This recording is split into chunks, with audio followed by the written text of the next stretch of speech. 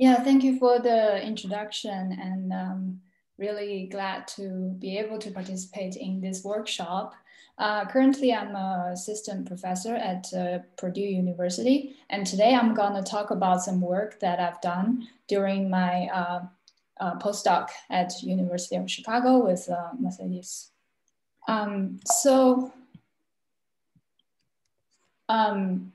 In yesterday's previous talks that we heard yesterday and today, we have seen a lot of study that focus on the community that are composed of resources and consumer type of interactions. And today's talk, I'm going to focus on the antigen diversification that actually we can see kind of a very strong analogy between the community assembly at the level of species and at the level of strains that becomes these different kinds of strains. So we can think of like resources that different species are competing for example, carbon sources and different kind of nutrients. But then like we can also consider host immunity as a kind of resources, and different kind of antigen variants are competing for these renewable host immunity resources, so that once the hosts are immune to certain kind of variants, then this resource is kind of consumed, and then new hosts who are born to the system, or hosts who forget about the immune memory, then they become renewed as a new kind of resources. And then we can also think of interactions between different species. For example, we study their coexistence or competitive exclusion. And similarly, for antigen compositions in the populations, we can think of whether certain antigens can co-circulating in the population, or whether one new antigens will competitively exclude the older ones. And then when we talk about abundance, rank abundance curves of different species in the community and their succession histories for antigens in the population, we can also describe their diversity patterns, and then think of the turnover and establishment of new genes as a kind of strain level assembly processes. And then when we think about the species as generalist or specialist that are in terms of their resource usage, similarly for antigens, they could elicit cross-reactive immune memories for the host, or whether they only elicit very specific memories. So these kind of analogies actually very importantly, at the fitness level, we can also borrow a similar coexistence theory that developed by Qixin to understand the fitness differences between different antigens. So for example, for antigens at the functional level, they need to bind to different kinds of receptors in the host. And then if there's any new mutations that change the shape of the original antigen so that their binding is not optimal anymore, there's differences in their functional fitness. So then we can, these kind of selection, we call them directional selection, so that they influence the growth rate difference between different antigens. While our immune system, they secrete antibodies to target these antigens. So then there's any conformational differences in the mutations, so that change the shape of the proteins in the epitope sites that are targeted by antibodies. Then here balancing selection, so-called immune selection, will be at work to select for new antigens that can actually escape this kind of host immunity check. So at this axis, on the x-axis, we are actually showing a kind of negative frequency dependent selection. that is selecting for genes that differ in their niche space. So if we consider each variant of the antigen gene as a species, then we can actually directly borrow the framework from coexistence theory to study the long-term evolution pattern of this antigen gene family as an ecological community dynamics. In the two gene scenario, as the cross immunity, so-called the niche divergence increases, two genes, they can both exist in the population. Alternatively, if two genes, they have these functional functional level differences. So we call them absolute fitness differences. Then one gene would take over. And if we draw a diagonal line, given the position of the two genes along these two axes, we can actually decide whether they could coexist or one gene would actually take over. So this is only the scenario of two genes, but what about large gene families with constant innovation and different strategies to survive for the genes within the gene family? So in this study, we would like to investigate coexistence of a large gene family that is the major antigens of malaria. So in malaria transmission, there are actually three important epidemiological characteristics that are rarely observed in other kinds of diseases. First is that hosts, they do not have a sterile immunity even in endemic regions, which means that even for adults here, that we can see that a large proportion of the population, they constantly carry these parasites year round. Not just in the wet season, but also in the dry season, which means that it forms a really large asymptomatic transmission reservoir. And then the symptomatic ones are only at the tip of an iceberg. And then these kind of transmissions are usually because of a very large, caused by a very large hyperdiverse pool of parasites. And then the key driver for this really large reservoir is the antigenic variation. So while under the microscope, when we see these infected red blood cells as the same type of parasites from the perspective of the immune system, actually the parasites infecting these individual red blood cells are wearing very different masks during the asexual blood transmission stage. And this is largely due to the extreme diversity displayed by a surface protein, PFEMP1, which is encoded by the VAR gene family. And this level of diversity is observed at different levels. So within the genome of a single parasite, each genome has about 60 different copies of these VAR genes, which they encode the different variants of the same surface protein. And during the infection, actually, the parasites can change expression from one to the other. Thus, they can display different masks to our immune system, one at a time for a very long period of infection duration.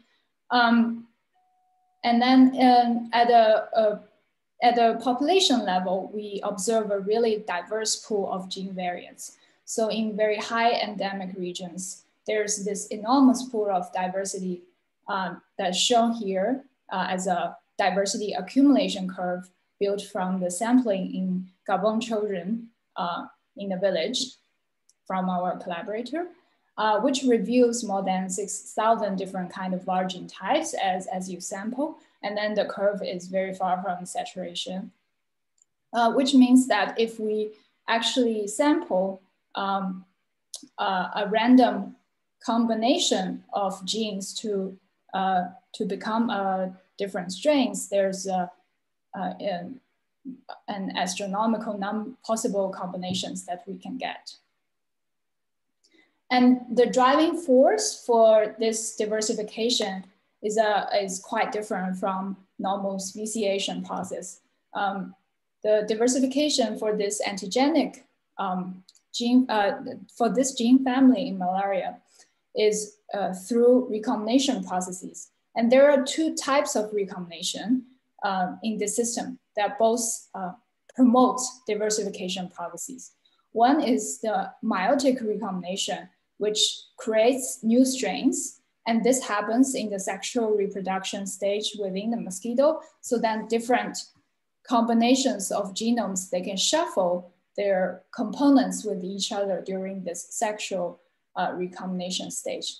And more importantly, during the asexual cycles within the host, there's another type of recombination called ectopic recombination.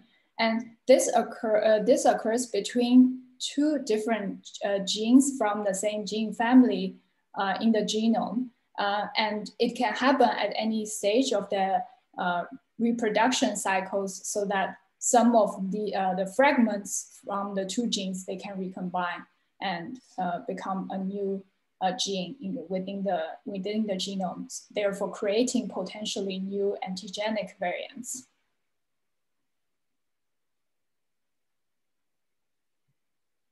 And we have talked about how this enormous diversity can be observed both at the gene level. So then we have a super large pool of the local genetic diversity of this gene, and also at the level of combination of the genes. So if we then connect how we can think about this antigens as a community of species, we can consider these different gene variants as different phenotypic traits.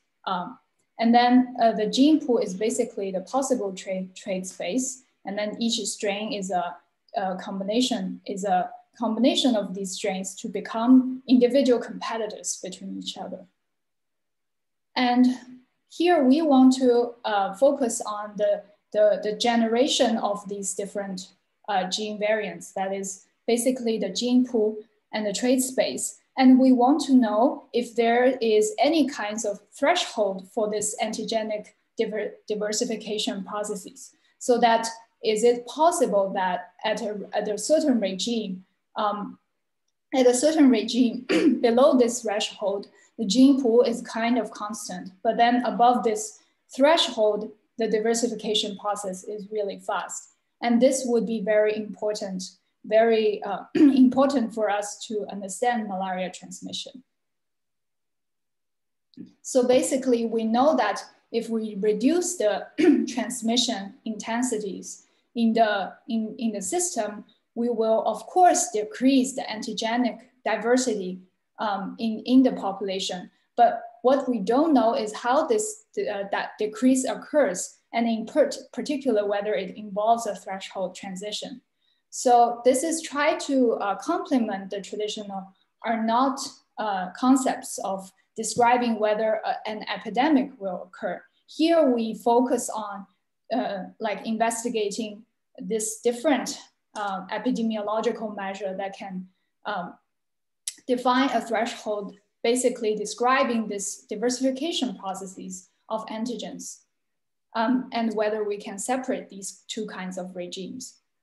The reason why we think it exists, such a threshold exists, is because each gene, when they come into the system, they need to pass through several kinds of drift processes. And because they first need to dominate in the parasite population within the host, and then get transmitted to at least one person before the end of the infection. And also they need to be propagated in the population to compete with other kinds of existing antigens.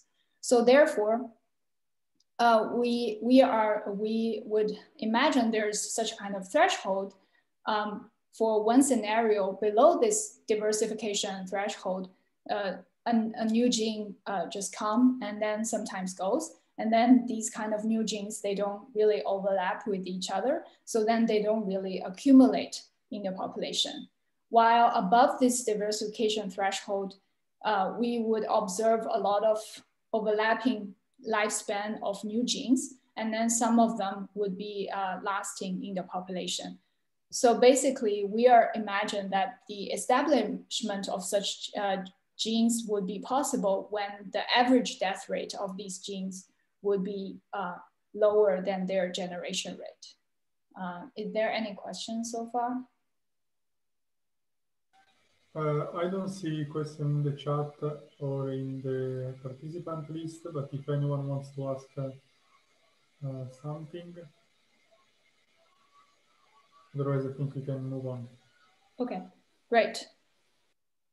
So basically, how we are going to propose this new epidemiological threshold is first that we consider the rate of generation of these new mutations. And this basically is determined by the population size of the parasites and then the generation rate of new mutations. And here mutations, I refer to both the real mutations and also recombination processes in this system. And then we consider for these new mutations, we need to calculate their invasion probability, because if they create something that antigenically different, then they have an advantage to replace the existing ones because they have a higher potential host immunity resources to still be depleted. That haven't been depleted. And then also we need to consider the functional level fitness of these new genes, because they might not be functional in binding anymore. So then these genes will also be selected out. So this P invasion probability here, we are considering their both their functional level fitness and also their niche divergence compared to other existing antigens. And then we then compare it to the death rate of these genes. Basically, we call it T nu. 1 over T nu is the death rate, and T nu is the overall lifespan of these genes. And then, we call this epidemiological threshold as RD, and it's the product between G nu and T nu. Basically, is the n times mu times p inversion, and then p invasion, and then T nu. In the to confirm this the existence of this threshold, we model a realistic realistic stochastic individual-based stochastic model to incorporate recombination, mutation, and migration processes that create a population that is open to constant innovation. And also in the paper that is going to be in press, we list the analytical approximation of how we calculate this P invasion, and also approximation from solving diffusion equations for T nu to actually have an approximation for this quantity. So if you're interested, you can refer to that paper for specific equations if you're interested. Is there any questions so far? Well, I had a question that I actually wrote in the chat, and but I think it's a good discussion. I mean, okay. Yeah, so I think we can move on. It's not really a clarification. Okay, yeah. So,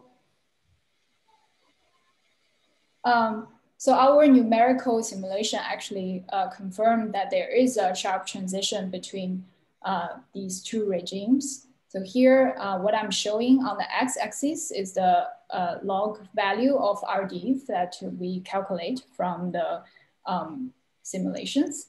And then the y-axis shows the percentage of new genes that we calculate at the end of each simulation. And then each point here represents a simulation with different combinations of parameters. for example, different within host dynamics rules, strength of trade-off, and transmission rates and seasonalities.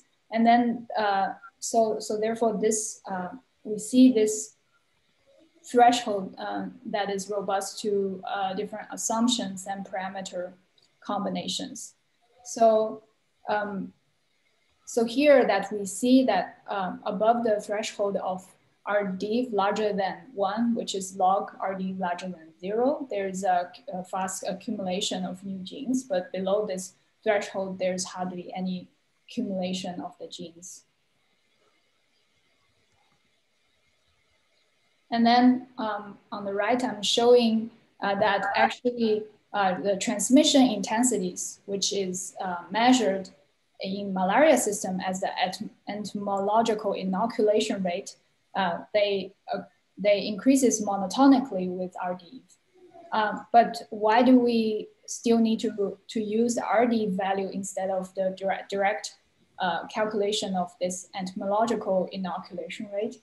Is because we know that with reduction of this inoculation rate, antigenic diversity reduces, but we don't really know where this transition occurs that will allow us to predict that the system would be having a more constant pool of antigens instead of fast accumulation of new antigens. And I also want to note here that all of these are endemic transmissions, which means that they're well above the traditional R naught threshold that predicts the epidemics, whether the epidemics can be sustained. So all of these conditions, they have constant transmission. Okay, so, and then here I'm showing you how actually below and above the threshold, how the accumulation of different new genes are different. So on the x-axis are different years, and then on the y-axis are the frequencies of these new genes. So gray color here indicates very low frequency of new genes, and then the other colors I'm coloring the ones that are relatively more abundant when they were generated. And then we can see that below the threshold, new genes are generated, but then their lifespan are usually really short. And then, so then they come and go and they don't really stay in the system. So at this regime, they are more governed by stochastic processes rather than their fitness compared to other new genes.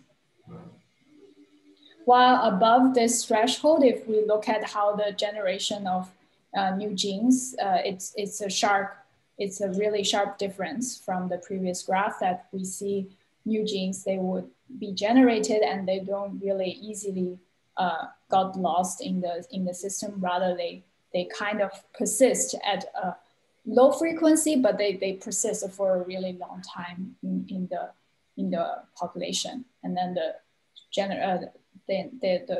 accumulation of new genes is really fast. So how will this threshold actually help us understand the effectiveness of interventions in these transmissions, or whether we can actually quantify our effort in the effectiveness of interventions in the system? So here we look at how antigenic diversification, whether they recover or not if we reduce the transmission intensity below this RD threshold. And then what we found is that if the transmission rate was reduced, but then not below the threshold, then after the intervention, the new genes will still accumulate and then dominant in the system together with the other genes that were generated before this intervention. So here the dotted line indicates when the intervention started. And then if they were reduced below this threshold of RD, then the accumulation of new genes are very slow compared to the other existing new genes. Are there any questions so far? I don't see any question in the chat. So I think, okay. Yeah. So, and then, so then like we would like to know whether measuring this quantity would also give us advice that about how will the system respond in terms of epidemiological quantities compared to other existing measures. And then here, so we quantify RDEV based on different percentage of reduction in the biting rate, colored as different colors here. And then we measure how the system respond to all these different levels of interventions. And then we found that prevalence rate in the host would recover really fast if the reduction of the biting rate doesn't push the system below RDEV equals 1. But then when the system was pushed below this threshold, then the prevalence rate and then the multiplicity of infection, they stay low and then they don't rebound as other scenarios, which means that if we measure this RD value in the field, it has practical guidance in terms of predicting how the effectiveness of the intervention or how fast the system would rebound in the empirical settings.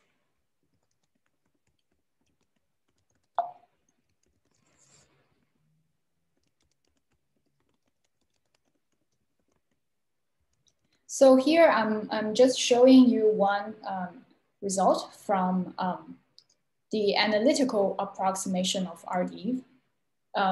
As I mentioned that we developed an approximation for TNU using a diffusion equation based on the frequency dependent selection.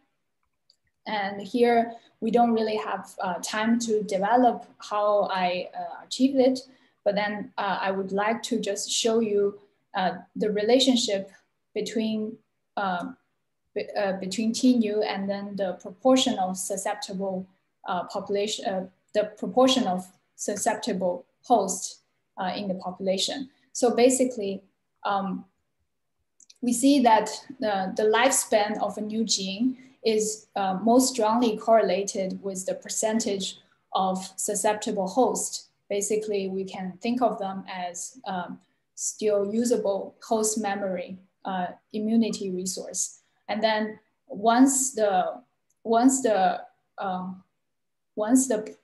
population has a large amount of still available open niches, then the new genes will not really have much advantage to invade the system.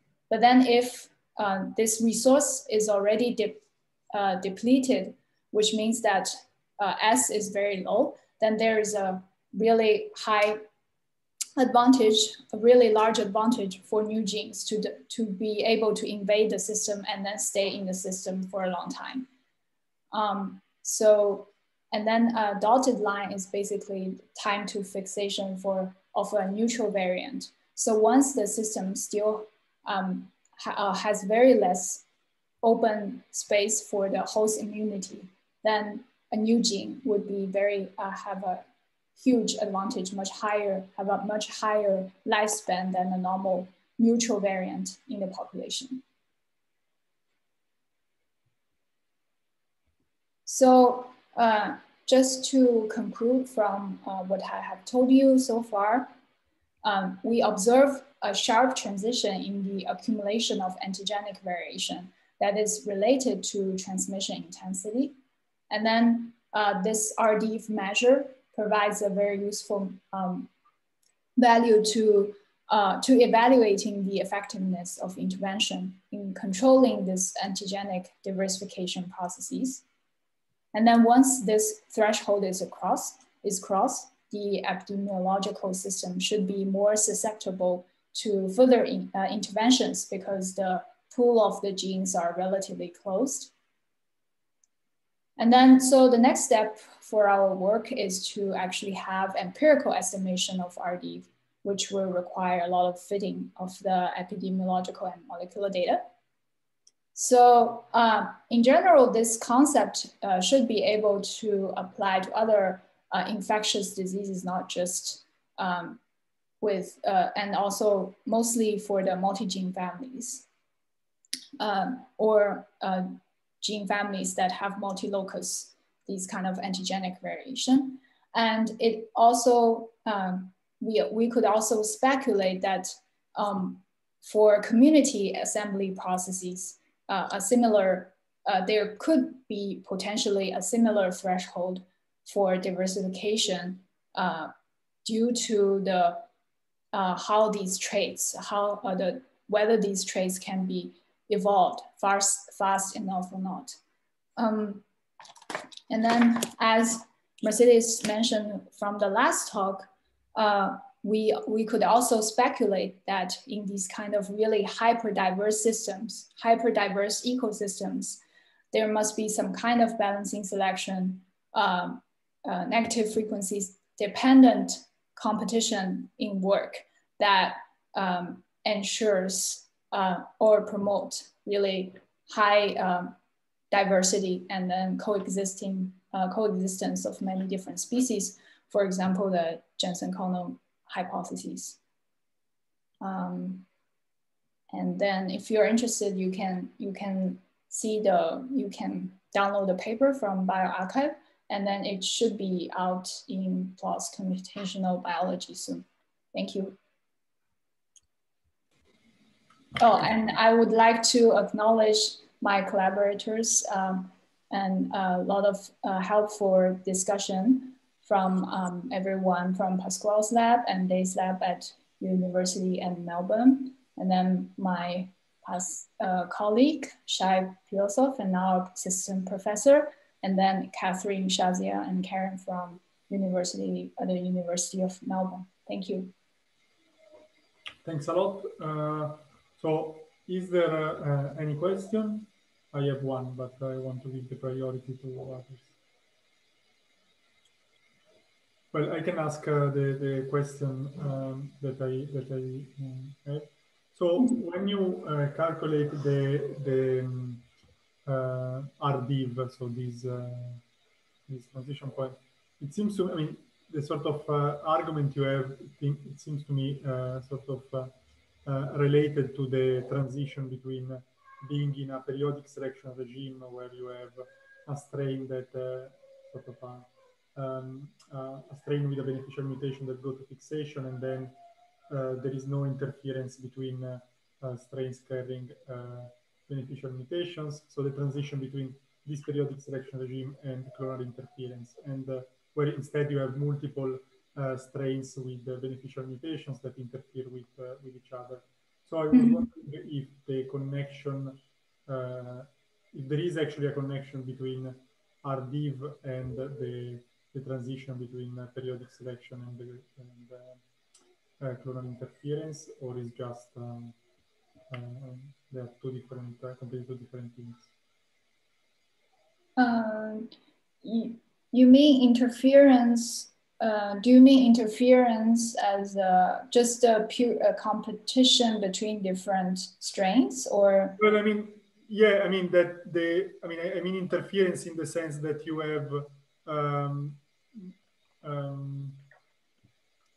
have multiple beneficial mutations that sort of slow down the dynamics of fixation, and therefore you have coexistence of multiple beneficial mutations because they sort of slow down the time scale of having the competitors going of competitive exclusion, right? Because you have these two time scales, right? The time scales of the rise of a new mutation and the time scale of extinction, right?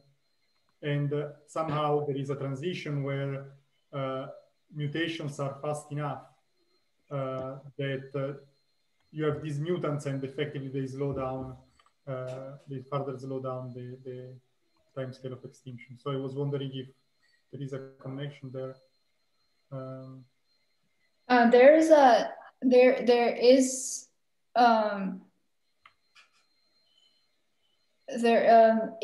so when you have multiple, yes, so when you have multiple new mutations, they would, usually they don't occur in the same, usually they don't occur simultaneously in the same host,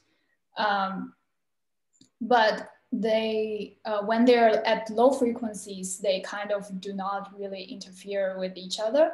But when they reach certain kind of frequencies at a population level, every gene in the population, they will have to be at a lower frequency. So it's kind of, when you don't have a lot of diversity, then each new gene would be really beneficial and then sweep into the population. And then once you accumulate a large diversity, then each of them would suffer to a lower frequency at equilibrium, just because you have a lot more competition. I don't know if that's what you're asking or it's different. Well, Qixin, just a comment. The problem is that clonal interference, at least in microbial communities or microbial evolution, I think is very different than what we have here in the typical models. Because generally, it is really mutations in the what you call the functional axis, or that affect the fitness, and then there is competition for some resources. So I don't think clonal interference refers to this negative frequency dependence competition that is specific competition and forms niches. I don't think it does. Not in the traditional way it is modeled. So I think if you want to actually promote diversity, clonal interference has to be specific competition. And it's not the kind, I think it's not necessarily treated as this access that has to do with niche formation and niche formation under interactions. It's really affecting traits that influence the fitness of the microbes and how much access to the resources they have. So it's the orthogonal access to the one that really forms a structure of dissimilarity and the interaction of ecology and evolution that we are talking about here.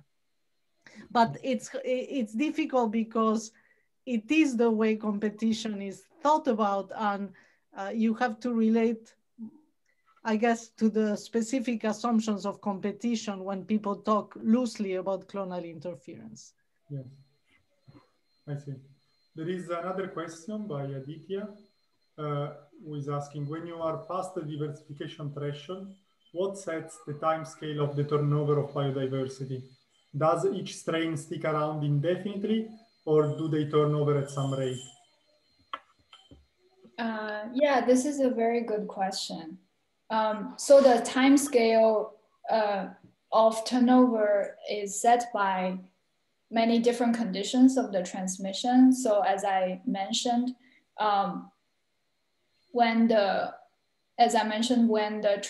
so basically when the transmission rate is high in the system, which means that the competition, the population size is large, and then the competition for hosts is strong, then the new genes, so the new genes will be more preferred, and then these kind of genes will stick around in the population for very long. But then if the transmission, when the transmission rate is very low, and then their new genes cannot be ensured to to be promoted into and then propagated in the population, a lot of them would be very short-lived. But the ones that actually pass through these kind of drift barriers, they can still persist really long in the population. So it's very interesting that basically we can partition these new genes into short-lived ones and then the very long-lived ones that basically could indefinitely be incorporated in the system, such as a lot of other immune-related genes or HLA genes, these kind of large, like immune-related genes, because they are under balancing selection, they could be maintained in the population much longer than sometimes than the species, sometimes even longer than the species themselves. So would you say that the majority of the diversity is coming from the fact that new genes are entering at a high rate, or is it coming from the fact that the successful genes are sticking around for a long time? So, yeah, so for the long-term evolution, it is because the balancing selection that these genes persist in the system for a long time, but they could be really old. Mm-hmm.